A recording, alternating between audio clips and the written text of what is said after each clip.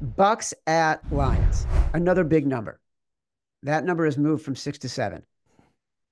Look, we wanted to bet the Rams last week, and the more we broke it down foundationally, roster wise, we truly believe this Lions team was just better all the way around. And in the end, we were proven right. It had to be a terrible sweat because the Rams realized their offensive line is so bad. Yeah. Matthew Stafford basically had to look at his first read and get rid of the ball. And even doing that, Aiden Hutchinson nearly got to him about 15 times. For those of us who were on Convince Me, and if you watched Convince Me, our pregame show on Sunday mornings in the Action app and on YouTube, we hit our same game parlay for that because we had the Lions -4.5, we had the under, and we had Aiden Hutchinson over 0.75 sacks. So we had to wait until the second to last play of the game and then an overtime dominant drive to cover both of those bets and cover the SGP.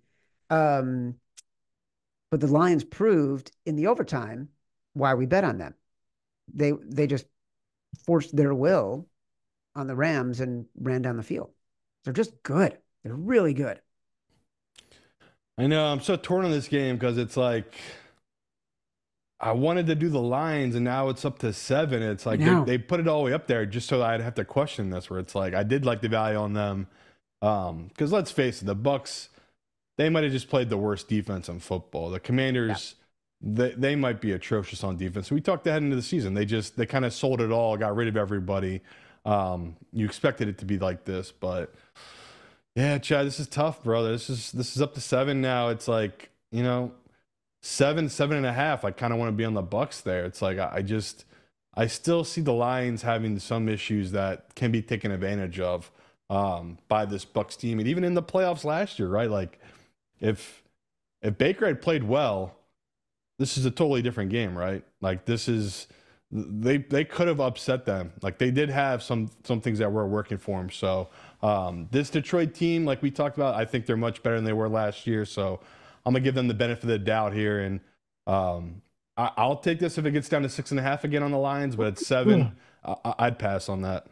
Yeah, I was going to say it feels like a pass overall. Like I don't trust the Bucks. No.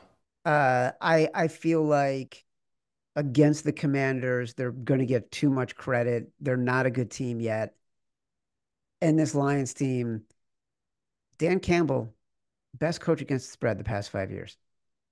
Jared Goff, 26-9 indoors against the spread the past 3 years, I think. Like it's just, they're really, really good. They're Yeah, really good. I know. Lions average 5.3 yards per carry. All of it too. It's just like we said, they can beat you in so many different ways offensively, and we saw what our hope was when we are like, okay, we think this is one of the 3 best teams in the NFC.